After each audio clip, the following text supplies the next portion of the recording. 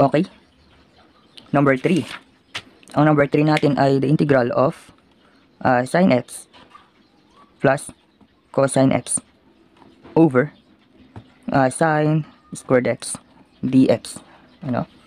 Sa part na to ay kailangan natin i-distribute yung denominator sa numerators natin or sa numerator natin. Bali magkakaroon tayo ng integral of sin x over sin squared x dx plus the integral of cosine x over sin squared x dx.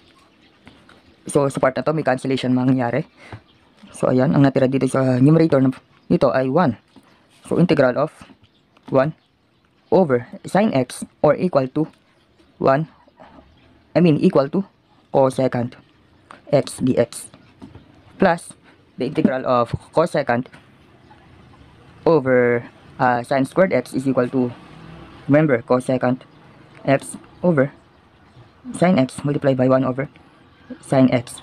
So yan ay equal to, this is the cotangent x and multiplied by 1 over sin x is parang ganito lang rin. So that's cosecant x. So stop natin dito. The integral of cotangent x multiplied by cosecant x dx. Okay? Integrable na sila.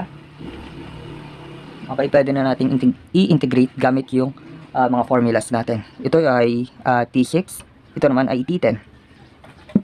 So, bali magkakaroon tayo ng integral of cosecant x dx is equal to negative ln cosecant x plus cotangent x, okay, minus the integral of cotangent x multiplied by cosecant x is equal to, okay, that's a negative so negative cosecant x plus the constant.